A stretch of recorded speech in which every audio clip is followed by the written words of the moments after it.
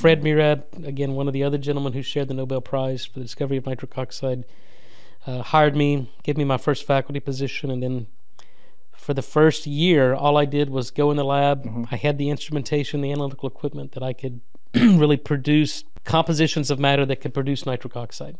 So I figured out a way to put these components together to generate a certain amount of nitric oxide that would basically restore normal nitric oxide production in the human.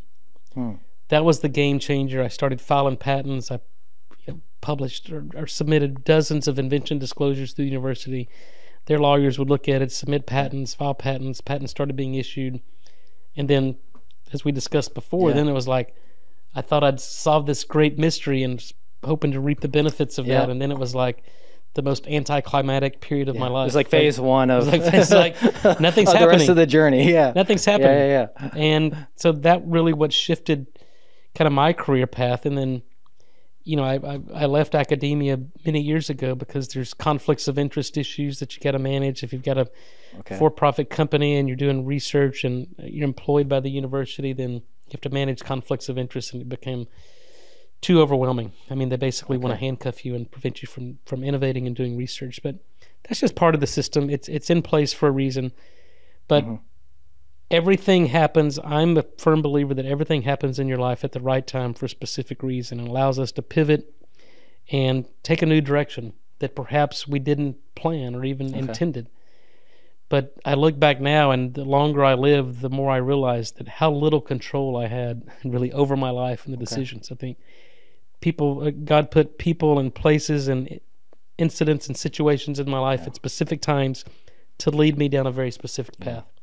God's plan. And here we are today, Here we are. 25 years later, and having a happy hour cocktail. Good times, right? It's intriguing to me, and maybe you can tell our viewers more about just the basics of nitric oxide, but like you said, it's a gas.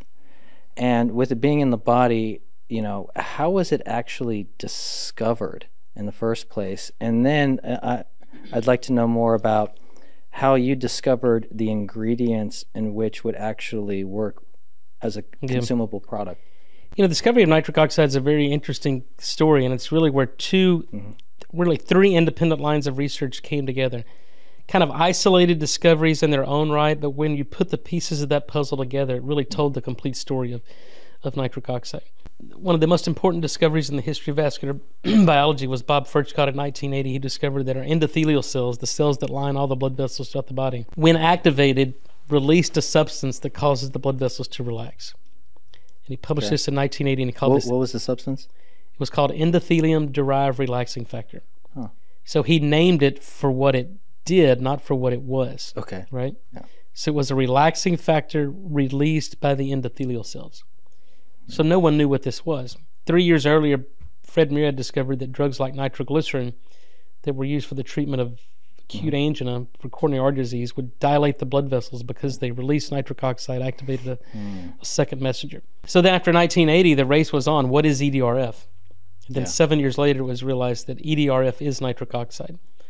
And that was a surprise. And the Nobel Committee basically informed us that the signal transduction by a gas is a completely new paradigm in signaling. So nitric oxide is produced by the lining of the blood vessel. It's a gas. Once it's produced, it's gone in less than a second. But during that second it's around, it activates a number of signaling pathways. So it starts the domino effect. Nitric oxide knocks over the first domino, and then everything else takes place from there. But without nitric oxide, you don't get the cascade. You don't get the signaling. You don't get the domino effect.